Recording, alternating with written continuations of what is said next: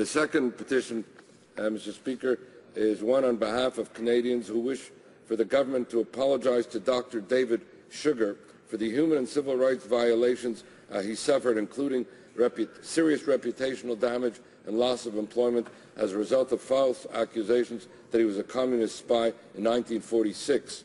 Petitioners call on the government to submit a letter of apology to Dr. Shugar, who, as a result of these civil rights abuses, despite being exonerated of all the accusations against him, was summarily dismissed from his position with the Federal Department of National Health and Welfare, unable to secure employment, forced to emigrate to Poland, where he resides today, close to 100 years of age.